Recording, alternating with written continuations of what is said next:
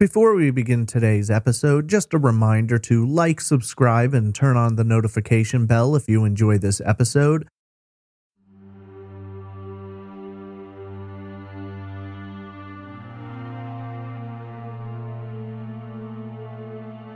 On a cold January night in 1997, 28-year-old Robin Trivisonno drove over to the bar where she used to work. Frustrated with her boyfriend and looking to let off some steam, she had a few drinks with friends and tried to brush it all off.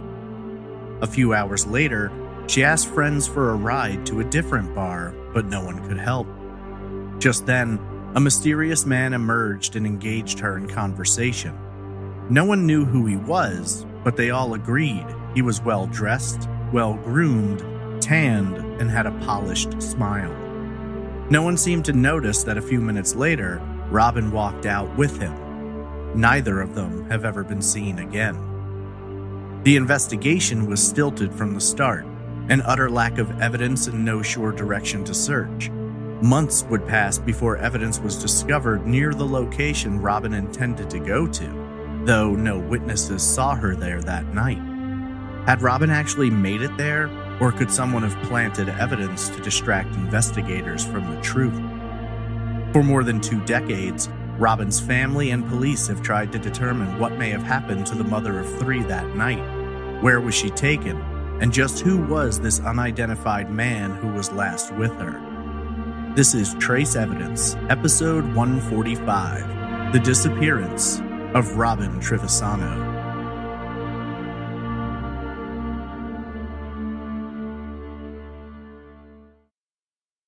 Welcome to Trace Evidence. I'm your host, Stephen Pacheco. Today we examine the truly mysterious disappearance of Robin Trivisonno. Before getting into the case, just a few notes about the show. Trace Evidence is a weekly true crime podcast focused on unsolved murders and disappearances. You can follow the show on social media on Twitter at TraceEvPod, Instagram at TraceEvidencePod, or by searching Facebook for Trace Evidence. The show is also on MeWe and Minds. If you're interested in supporting the show and getting some Trace Evidence merch, there's a Patreon available at patreon.com/traceevidence, or you can donate via PayPal. Visit trace-evidence.com for all social media links, donation options, and contact information. You can submit case suggestions there or directly email me at traceevidencepod@gmail.com. 28-year-old Robin Trivisonno was a devoted mother of 3 who was having a bad night that would only get worse. In the end, she never made it home. This is episode 145, The Disappearance of Robin Trivisonno.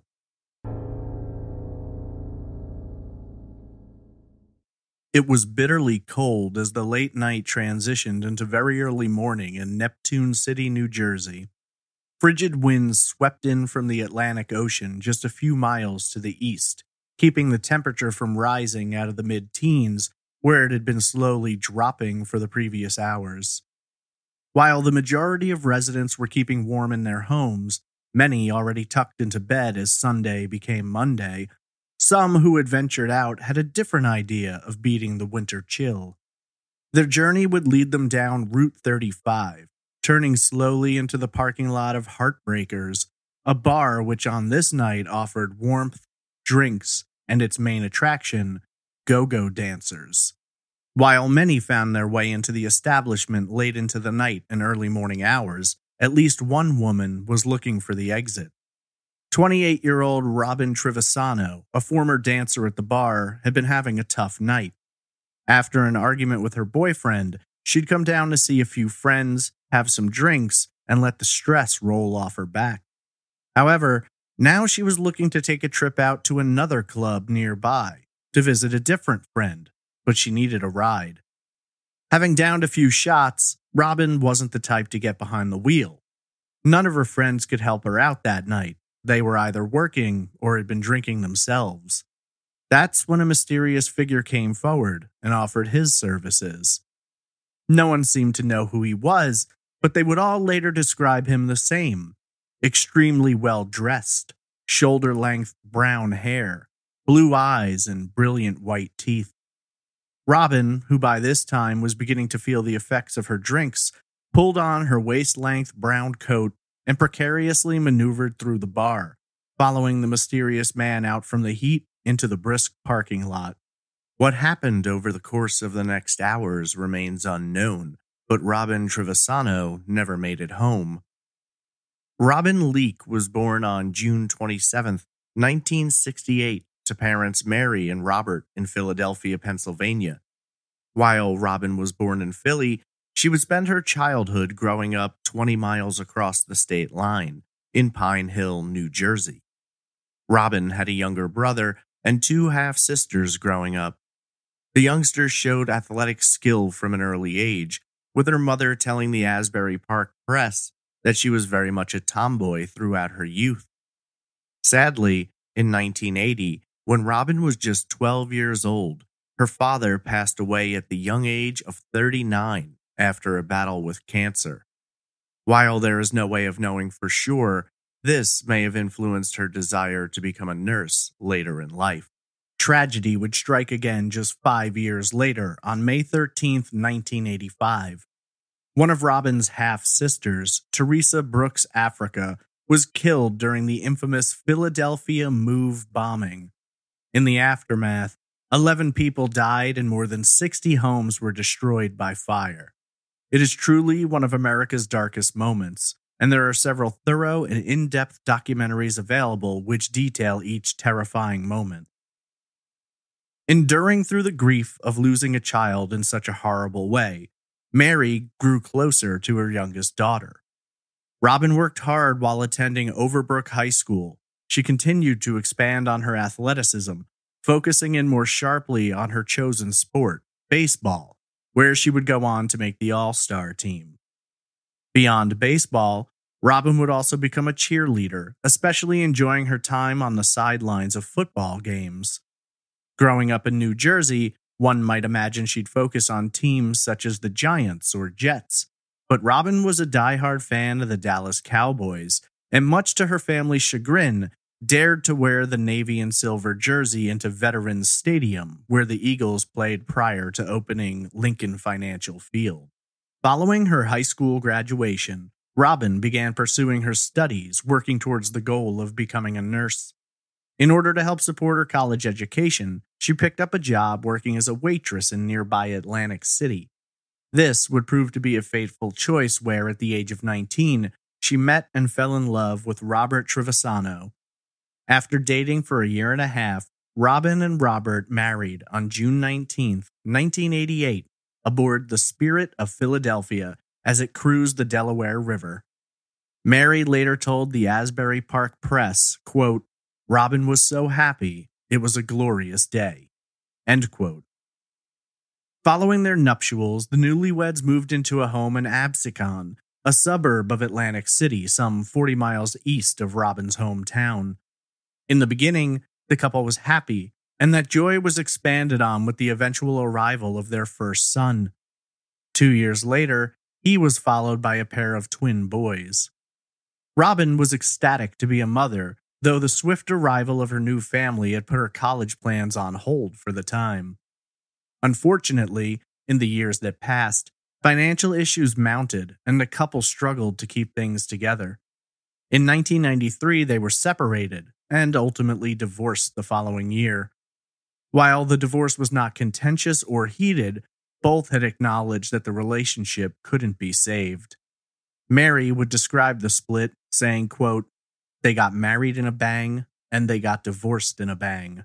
End quote. As a 26-year-old single mother of three sharing custody, Robin struggled to make it on her own. Her dream of finishing college and getting her nursing degree still lingered, but it was a question of how she'd manage to do that while keeping a home and supporting her children. As a result of the divorce, Robert was required to pay child support payments in the amount of $150 a week. But without a solid, good-paying job, Robin was often left struggling to make it.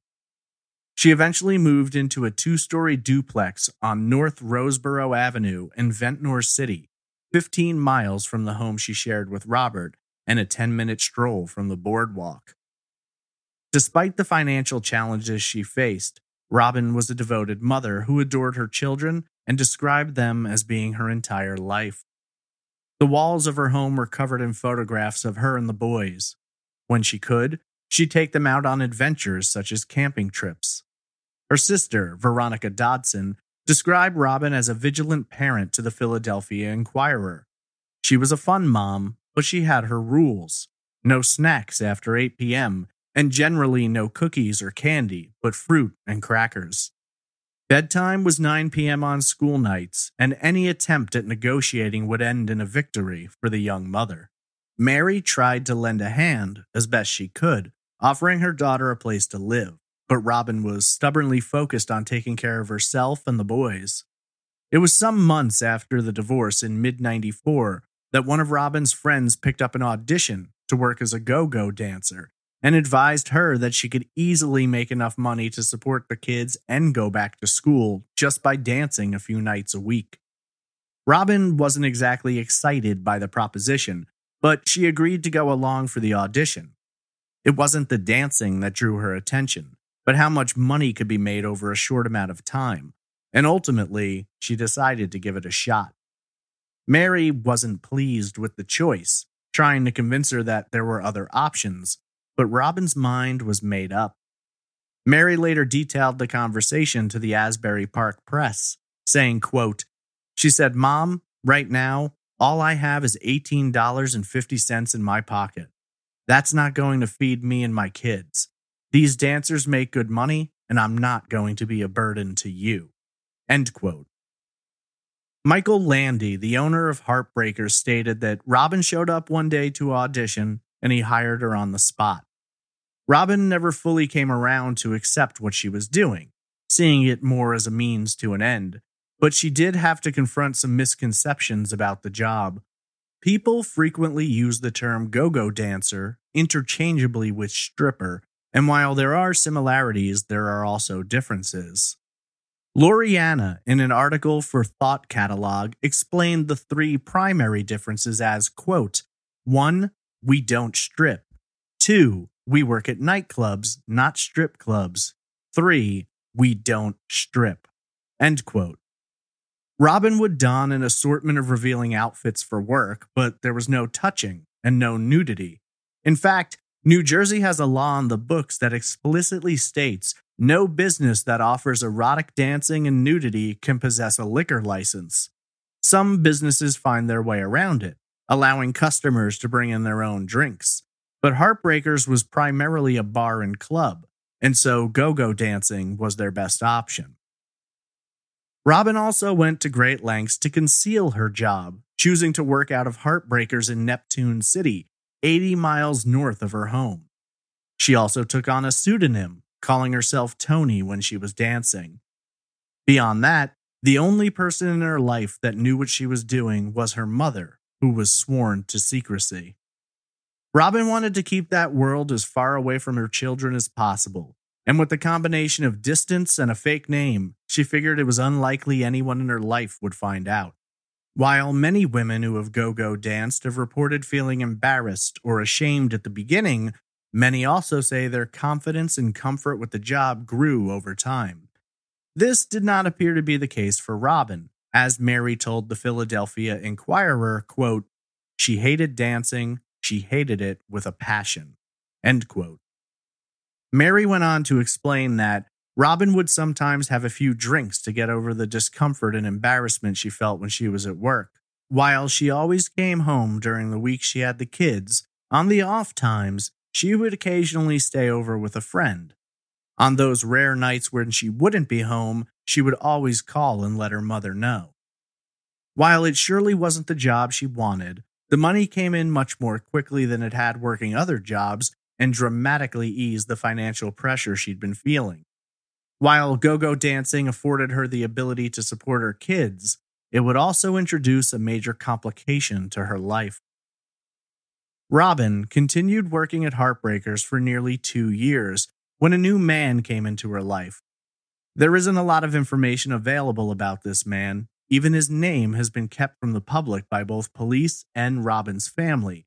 But what details are known reveal that Robin and her partner may have had very different expectations.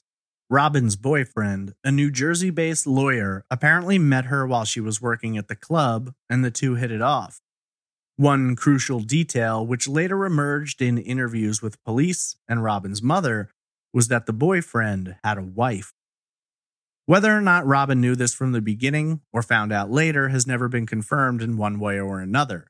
What we do know is that after she became aware, the relationship continued.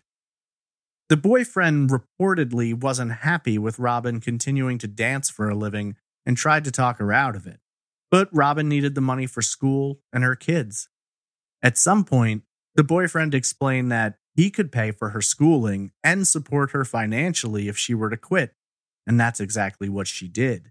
While Mary was happy that her daughter was no longer dancing, she wasn't thrilled with the idea of her dating a married man. Seemingly, Robin had it in her head that this guy was going to leave his wife for her, but Mary saw it differently. As she later told the Asbury Park Press, quote, "I told her, Robin, don't think he's going to marry you. He'll have 1,000 just like you after he's dumped you." End quote. Mary once again tried to convince her daughter to move in with her, leaving behind both the dancing and the married boyfriend, but Robin wouldn't budge. The relationship continued on through the rest of '96, with Robin now 28 years old. That same year, Robin enrolled in the nursing program at Atlantic Cape Community College and finally resumed the pursuit of her dream. While not many details of her relationship with the lawyer are known, it seems to have been a highly complicated situation where he was supporting her while continuing on with his marriage. But the longer things went on, the more Robin began adding pressure for him to leave his wife and be with her. This wasn't in the cards, at least from his perspective. Whether or not he made empty promises or platitudes to keep her with him, we have no way of knowing. But according to Mary, in the months leading up to her disappearance, Robin had been drinking more than usual, suggesting that she was feeling stressed out and possibly somewhat depressed at her situation. No matter what was going on in her life, though, Robin made every effort to present her children with a happy, loving home environment, and by all accounts, she was exceedingly successful at this. Aside from nursing being a dream she'd harbored for years, it would also give her the ability to achieve financial independence, to be able to support her family on her own, as she had always wanted. The exchange of go-go dancing for a married boyfriend may have been more of a lesser of two evils situation, but with emotions tied into it, there's no rational way of knowing what exactly the decisions were that were being made. By the end of '96, though, the situation remained the same. Robin's ex-husband, Robert, was going to be picking the boys up on Friday, January 17th, to have them for the weekend. Since Monday, the 20th, was Martin Luther King Day, school would be closed, and he'd have the children for an additional day, with them set to return to Robin after school on Tuesday, the 21st. According to everything we know, Robin's weekend began as normally as could be expected. She spent most of her time at home with her face buried in her textbooks. Being that she was alone for most of the weekend, there's no way of knowing exactly what her plans were. But on Sunday, the 19th, we know she was planning to see her boyfriend. According to the official timeline, Robin made the 80-mile trip north from her Ventnor City home into Monmouth County to meet her boyfriend at his office. According to Mary and investigators, after speaking with the boyfriend, they were able to confirm that Robin spent approximately 2 hours with him. At some point during their time together, Robin became angry and upset. It was later reported by multiple sources that the boyfriend directly told investigators that Robin had, once again, broached the subject of him leaving his wife, at which time he explained to her that he had no plans to do so. Angry and frustrated, Robin decided she wanted to spend some time with a few friendly faces and knock back a couple of drinks, and this led her on to Route 35, where she pulled her black Jeep Cherokee into the parking lot of her old job, Heartbreakers, where it would be found 2 days later. Police have stated Robin got to Heartbreakers at approximately 9:30, and knowing that time allows us to work backwards, estimating that she left her boyfriend's office sometime between 8:45 and 9. Since they had spent around 2 hours together, this would have her arriving in Monmouth County sometime between 6:30 and 7. Considering the hour-long drive from her house, it's estimated she left sometime between 5:30 and 6 p.m. When Robin arrived at the bar, it was reportedly a busy night with a lot of people coming and going. While at the bar, Robin had a few drinks and chatted with several friends and former coworkers. Alton Butch Anderson, then employed as a DJ at the bar, remembered speaking with her for a period of time. Anderson told the Asbury Park Press, quote, "She was telling me about her nursing, about how she wanted to be a nurse. She was drinking tequila when she bought me a shot of Applejack." End quote. After spending approximately 3 hours at the bar, it's been reported by multiple witnesses that Robin began asking around for a ride to another location, Delilah's Den, where she wanted to visit a friend who was working there as a DJ. Delilah's Den was located in South Amboy, approximately 25 miles to the northwest. According to witness statements, none of Robin's friends could give her a ride, either because they were working or they'd been drinking. By this point in the night, several people noted that Robin appeared to be noticeably intoxicated. At approximately 12:30 a.m., a bartender saw Robin making her way towards the door, seemingly in the company of a yet unidentified man. This was the last time anyone saw Robin, other than the person who was responsible for the mother of 3 never getting home to her boys. When Heartbreakers closed that night, several employees, including Michael Landy, noticed Robin's Jeep still sitting in the parking lot. Landy noted to the Asbury Park Press, quote, "That was unusual, but we thought she had gotten a ride home." End quote. Monday, January 20th would come and go, with no one noticing that Robin had never made it home.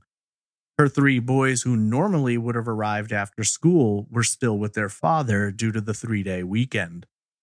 No one would know anything was wrong until the kids arrived at her home after school on Tuesday the 21st. By that time, it had been more than 35 hours since anyone had seen Robin. It was extremely unusual for Robin to be gone when the boys arrived, and this led them to notifying their grandmother, Mary, that their mom wasn't home. Immediately, Mary was concerned, telling the Courier News, quote, "I knew right then that something awful happened to her, because no matter what, she was always home for her boys." End quote. Entering Robin's home, Mary quickly took a look around. While there was nothing obviously out of place, no indications of a break-in, a struggle, or any crime, it was the stillness and the way things were left that sent a chill down her spine. On the kitchen table sat open a textbook, Anatomy and Physiology. Beside the textbook was a notebook with a pencil on top. It looked as though Robin had simply left home spur of the moment, maybe to run an errand, but she never would have failed to be home for her boys. Frightened and concerned, Mary began placing calls anywhere she could think to, trying to track down her daughter. When she called Heartbreakers, she learned Robin had been there, but while she had left, her Jeep was still sitting in the parking lot, where it had been since Sunday night. Mary quickly notified police, and their investigation launched within hours of her children finding the home empty. It didn't take long to determine that Heartbreakers was the last place Robin had been seen, so investigators from the Neptune Police Department arrived to question employees who had been present Sunday night into Monday morning. While no one knew where Robin was, multiple people were able to describe the man she was seen leaving with. He was Caucasian, 5'8" to 5'9", weighing between 170 and 180 pounds. His eyes were light, either blue or gray, and his hair was light brown, shoulder length, and well groomed. Everyone commented about his teeth, describing them as nice, clean, and bright white. He had a tan, which one person described as looking as though he'd just returned from vacation. He was well dressed, wearing a dark-colored suit, white shirt, and dark tie. Several witnesses stated that the man was wearing both a gold bracelet and gold ring.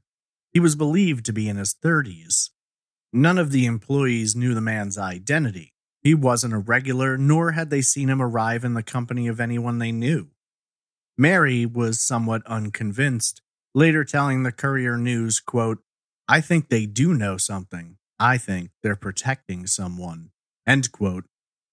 Everyone present that night, however, spoke with investigators and told them everything they knew. Owner Mike Landy expressed his own frustration, saying, quote, "I have kids myself. Believe me, anything we know, we told the police." End quote. Unfortunately, it wasn't much to go on, and even though Robin had been seen with the unknown man, no one reported her seeming distressed or concerned. Neptune Police Detective Captain Angelo Diglio later told the Philadelphia Inquirer, quote, "As of this time, we do not have any physical proof that there is something wrong, but we know that it doesn't look good." End quote. Police began to consider the possibility that Robin may have run off, but everyone in her life shot that down quickly. Friends, family, and former coworkers all noted how dedicated she was to her children, and there was no chance she would have left without notifying them or anyone else for that matter. Being that Heartbreakers was the last spot Robin had been seen, police launched a search of a wooded area behind the bar, but nothing of significance was found, with investigators noting that while they didn't believe there was anything there, it was basic procedure to check that location. After completing interviews with Heartbreakers employees, investigators had a few different directions to look.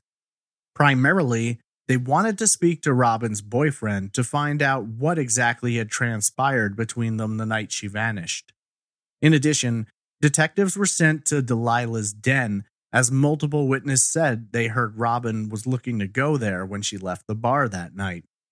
They also had witnesses sit down with a sketch artist to construct both a composite of the unidentified man and what Robin looked like the night she disappeared. Detectives were also interested in speaking to Robert, though he had a solid alibi for his whereabouts that night and expressed genuine concern for Robin. He was quickly ruled out.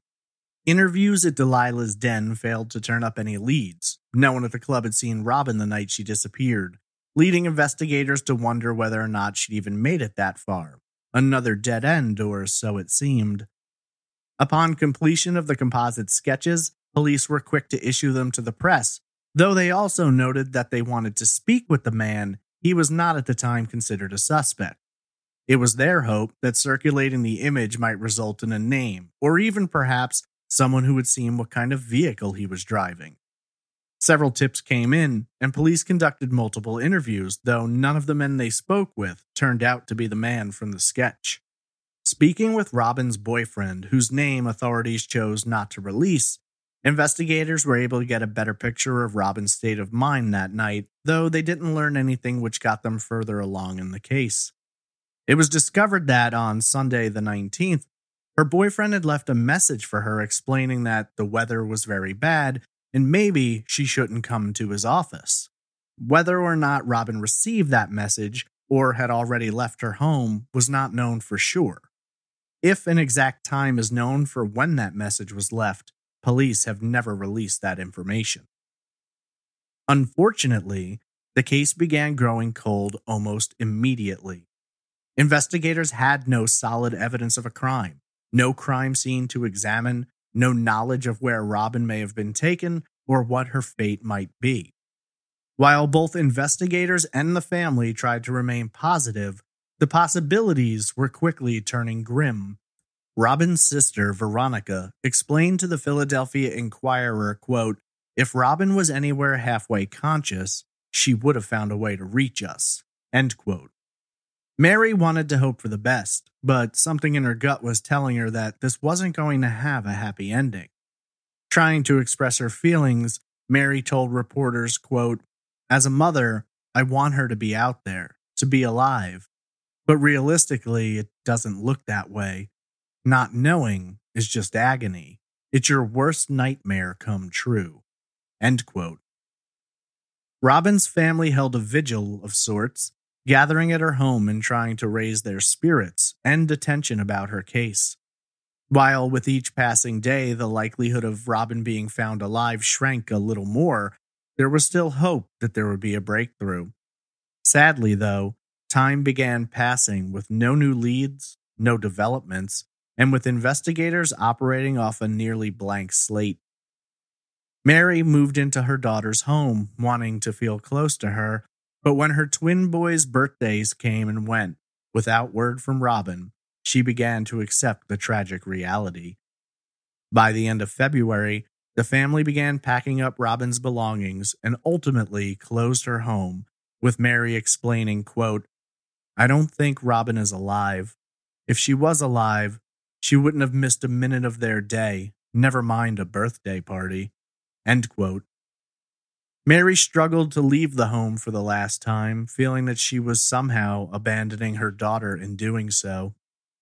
In hopes of helping the boys to process the situation, their father began sending them to weekly sessions with a therapist.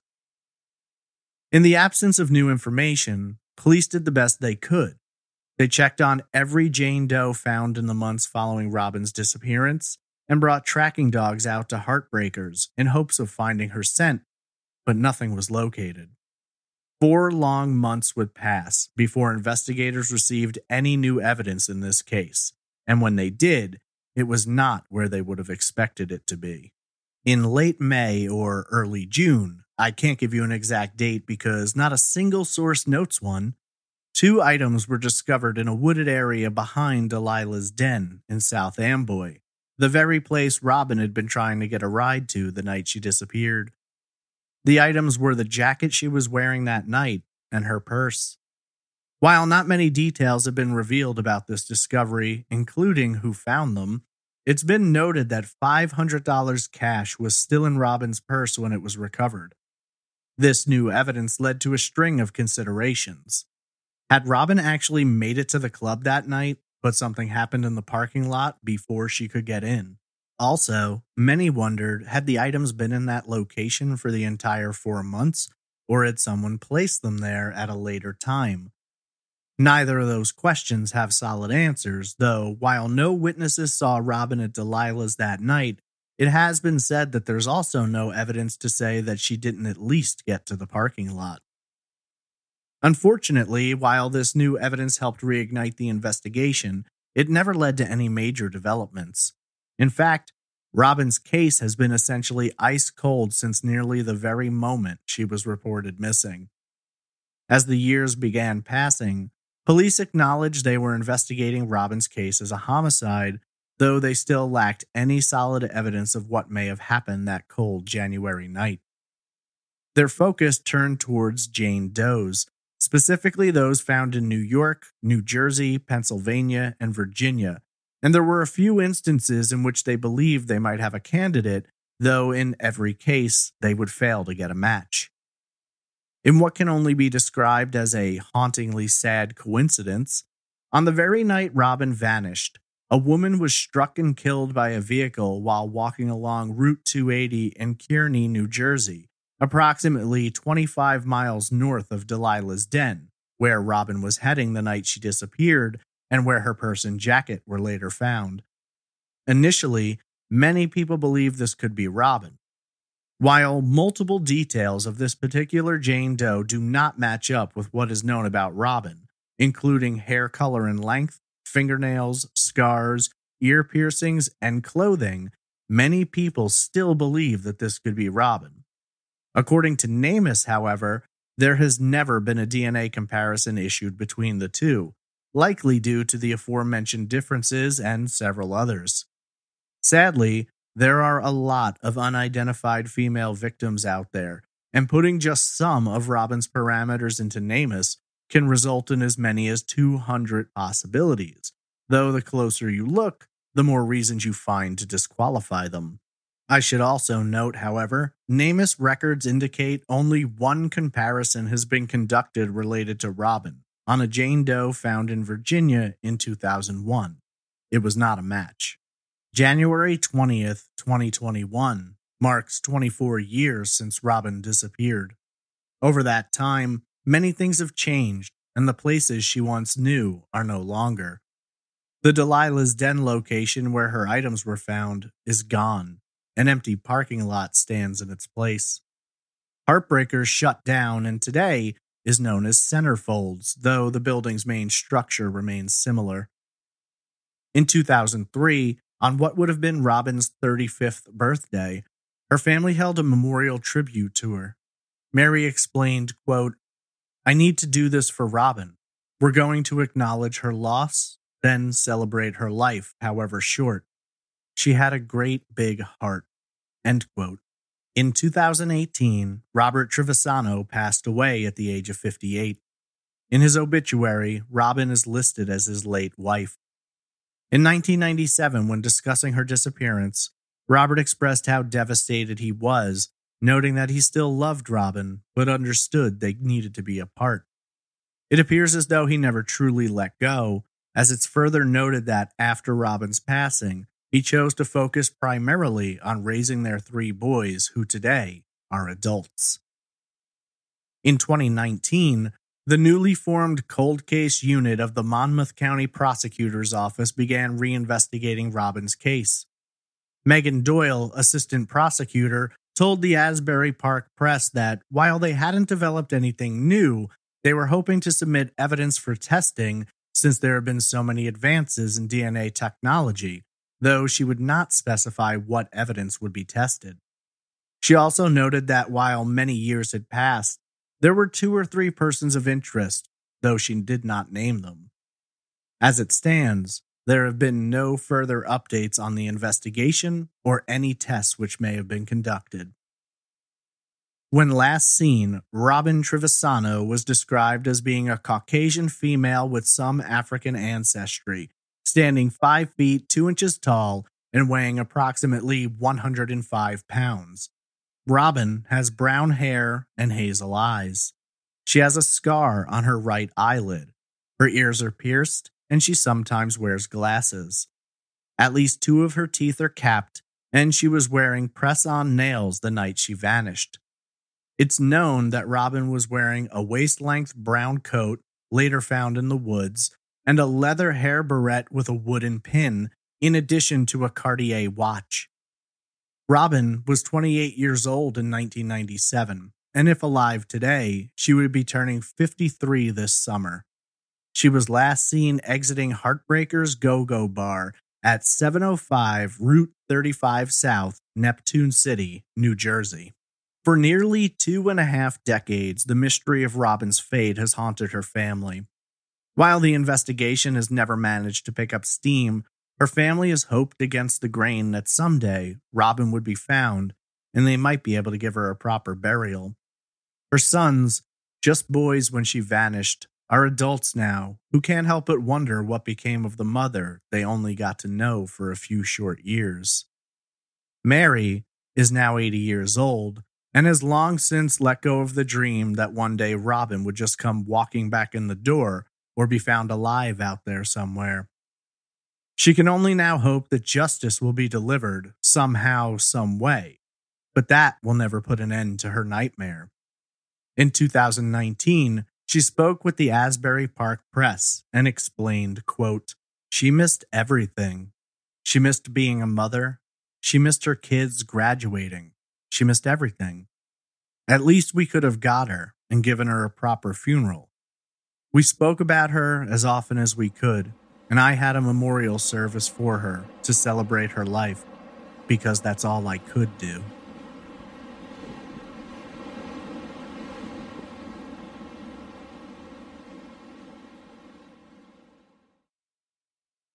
The disappearance of Robin Trivisonno is a truly mystifying case. Oftentimes, when we look at missing persons, we don't have much, if any, information about who they were last seen with or where they may have been going.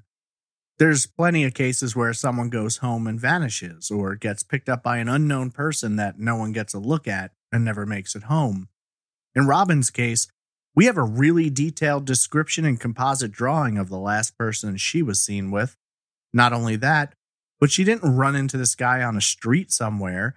She met him in a crowded bar, in front of a ton of witnesses, and yet, 24 years later, not a single person has been able to provide his actual name. While we can't know for certain where Robin was taken that night, there's a lot of people who believe she did actually make it to Delilah's den, where her jacket and purse were found in the woods behind the parking lot. Others have argued that she never got there, and maybe her abductor returned later, putting the items there to cause confusion. The truth is, we can't know for sure. There's a lot of different scenarios that are possible. In fact, when it comes to this case, for as little coverage as it has received, there's actually several different theories that have been developed over the years. Before we jump into those, though, I want to address a couple of details that I know leave me feeling a bit confused. One of the first things about this case that stands out to me is the fact that when Robin's jacket and purse were found, there were still $500 inside. Had the items been placed there by her killer rather than left by Robin either during a struggle or under some other circumstances, I think it's strange that the money is still there. If someone did do something to her in that area, why not take the money? Was it some kind of a way to throw things off, or to make it clear that this wasn't about money but something else? Was it an oversight, or was her attacker in a rush because of people going in and out of the parking lot? Is it possible both items were there for the 4 months it took to find them and no one had noticed? It's hard to know one way or the other, but perhaps that could have been the point. Add more questions to a case that's already confusing and lacking solid leads, and you can make the whole investigation more chaotic. Another detail which bothers me has to do with the money, but in a different way. Robin had $500 cash on her that night at least. She goes to Heartbreakers, has a few drinks, and needs a ride to Delilah's den. Why go around asking people for a ride when she could have easily afforded to call a cab? Sure, maybe she didn't want to spend the money, but in a situation where it's spending money or taking a ride with a complete stranger, it doesn't seem like a complicated choice. One last thing I'd like to address is Robin's state of mind at the time she left the bar. Multiple people referred to her as being visibly intoxicated. While there's no available information to tell us how much she drank that night, the only reference we actually have is that she had at least one shot of tequila. There's a part of me that wonders if something else could have been involved. Being in the bar that night, it's possible someone could have put something in her drink. We also know from her mother that in the weeks leading up to her disappearance, she'd been drinking more than usual, which could suggest substance abuse as a coping mechanism. It's not entirely impossible that she could have chosen to take something that night to get away from the stress and drama, to just feel good for a little while. There's nothing documented to show that she had any kind of history with drugs or any substances outside of alcohol, but people do extreme things when they're under a lot of pressure and feeling overwhelmed. Now, if we turn our attention towards the aftermath, Robin's disappearance, there's a handful of theories that have been suggested over the years. Many people believe the man she left the bar with that night may be the one who ultimately could have killed her. Others think it's possible the man gave her a ride to the next bar, dropped her in the parking lot, and left, at which time she could have been attacked by someone in the area, maybe even someone leaving the bar. Still, yet again, some believe her boyfriend could have been involved in some way, while others look to more extreme examples, wondering if perhaps Robin could have been the victim of a serial killer, maybe even one who has been known to have been active in the area where she disappeared. I'm going to begin with the serial killer mostly because, while interesting, I consider this the thinnest theory in this case. We're not talking about any random serial killer, but specifically the Long Island serial killer. The Long Island serial killer is believed to have been active as early as 1996, and at least 2 of his victims have connections to New Jersey. Most interestingly would be Valerie Mack, whose partial remains were discovered on November 19, 2000. I suppose what makes the connection interesting is that family and friends last saw Mack in the spring of 2000 in the area of Port Republic, approximately 20 miles north of where Robin lived. For a lot of people, it's about geography, with Robin disappearing just 70 miles from the Gilgo Beach area. I don't necessarily believe that's enough to make a connection, but it's surely something that piques the interest. Frankly, the Long Island serial killer is a case which is far too vast for me to properly address in the analysis of this theory, outside of saying that While it's a possibility, I haven't seen much to readily make that assumption. Having grown up on Long Island and having lived not far from where some of the victims were found, including having spent a lot of time hanging out with friends within a half mile of one particular location, I assure you that I'll address the Long Island serial killer in long form at some point.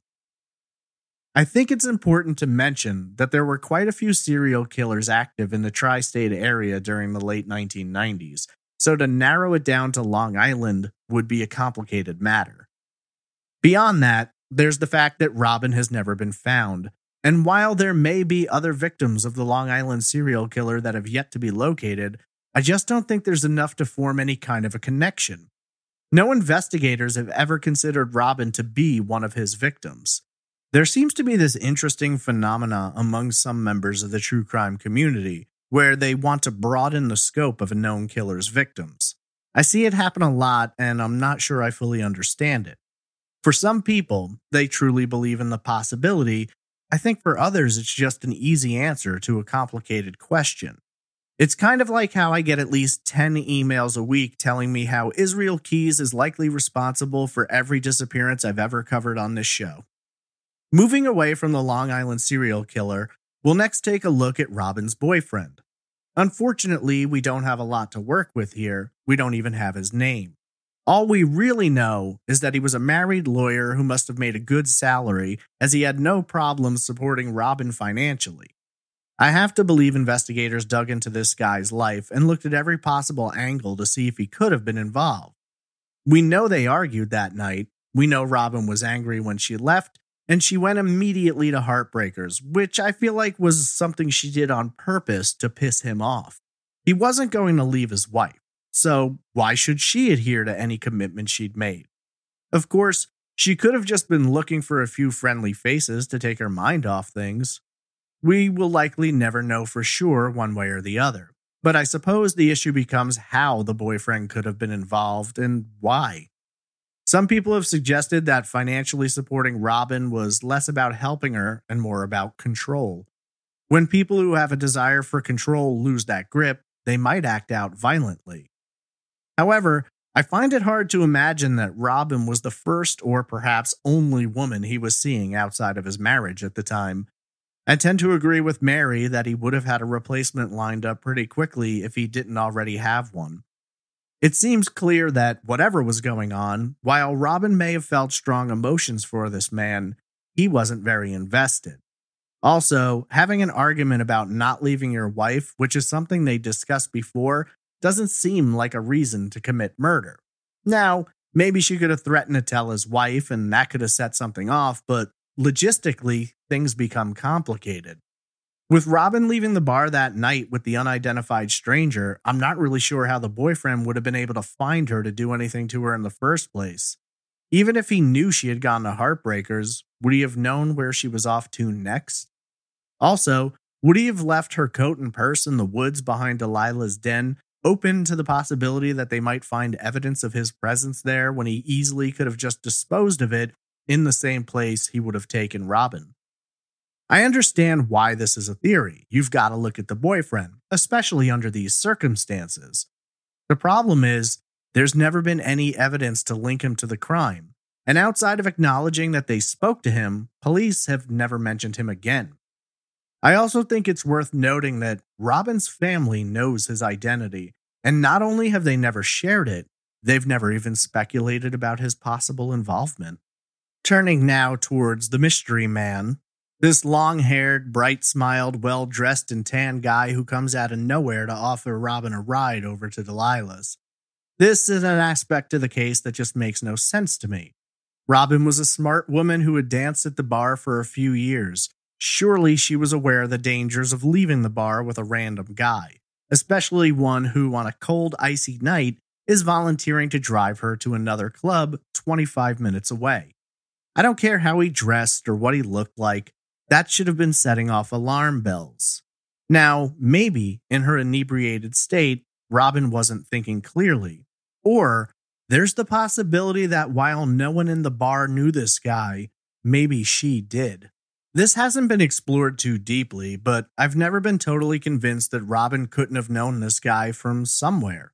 It just doesn't connect to me that she'd leave with a random stranger when, as I noted earlier, she could have taken a cab. Mary felt that someone at the bar knew this guy, and while everyone said they didn't, you have to wonder if it's possible.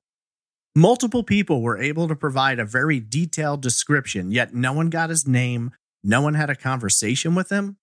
It's an interesting area of the case that, again, doesn't connect for me. It just feels like there's a piece of the puzzle missing.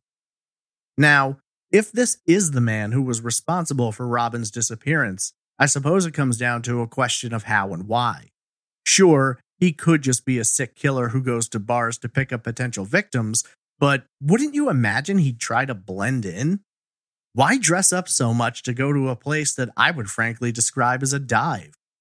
Maybe it was a matter of disarming a potential victim, but it's also going to draw a lot of attention. It just doesn't seem like a very smart plan to purposefully stick out when you're planning to commit a murder. There's also the fact that while we know Robin walked out of the bar with him, no one actually saw her get into his vehicle or saw his vehicle at all. I don't think it's impossible that Robin could have stepped outside, saw someone she actually knew, and went with them. Whether this guy was her killer or a red herring is really hard to say. What really confuses me is the jacket and the purse being found later. Is it possible this guy actually did drive her to Delilah's and either attacked her when they got there, or maybe dropped her off and drove away, having never done anything?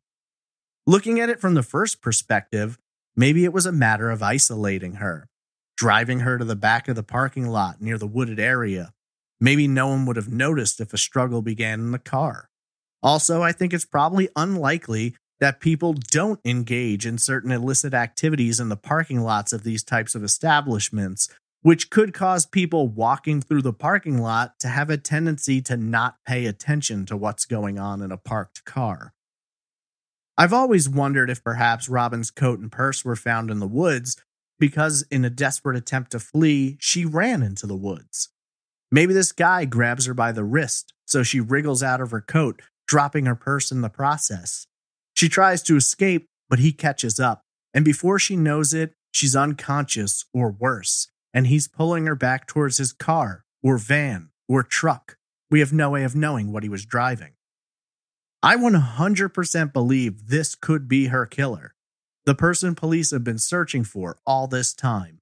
But sadly, after 24 years, no one's been able to identify him, which says to me either he's not from the area, or he didn't stick around long afterwards, or he simply never returned to that part of New Jersey.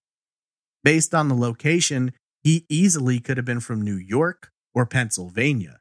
Hell, Newark Airport is just 20 miles north of Delilah, so there's even a possibility that he was in town for a night or two and was gone by the next morning. Finally, we have to look at the possibility that almost anyone could have been involved.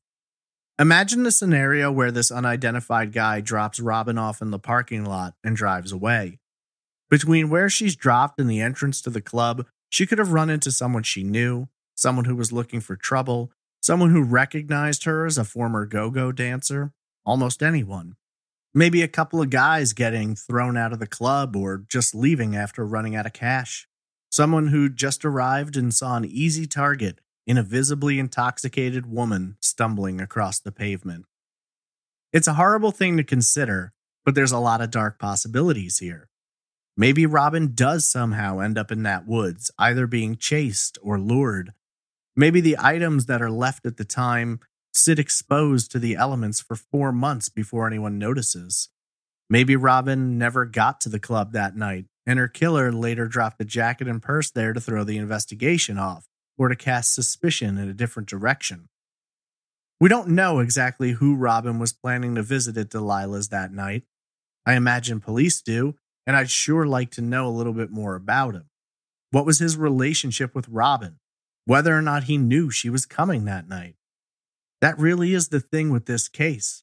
For the very few answers we have about anything, there's 100 more questions for which we simply have no idea. All we really know at the end of the day is once Robin walked out of Heartbreakers, almost anything could have happened, which led to the 28-year-old mother of 3 never making it home. It's been 24 years since Robin Trivisonno vanished. Over all this time, almost nothing has been determined. Police haven't had much to say, and they haven't had much to work with. While it's hopeful to know that the cold case unit was digging back into the case in 2019, it seems that more than a year later, nothing further has been discovered. There's no new leads, no new tips, and no new evidence. Robin's case, sadly, was growing cold by the time investigators were called, and whoever was responsible had more than 36 hours to get away. I can't imagine what it's been like for her family. I can't imagine the thoughts and questions that must come rushing into them when they think about it. The unknowing, the grief, the loss, and the pain. Someone somewhere does have the answers. Someone knows the truth. And more than likely, more than one person holds the keys to this mystery. Unfortunately, unless someone comes forward with new information, investigators are able to find new evidence, possibly through further testing with advanced DNA technology, or Robin herself is found. This case will remain open, unsolved, and very cold.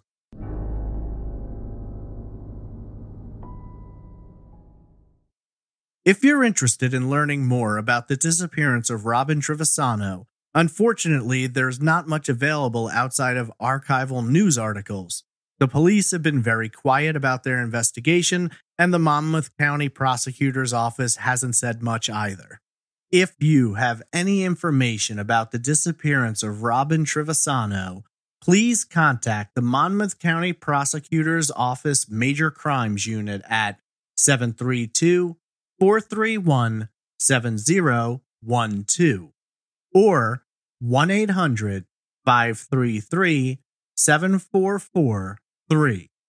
You can also contact the Neptune Township Police Department at 732-988-8000.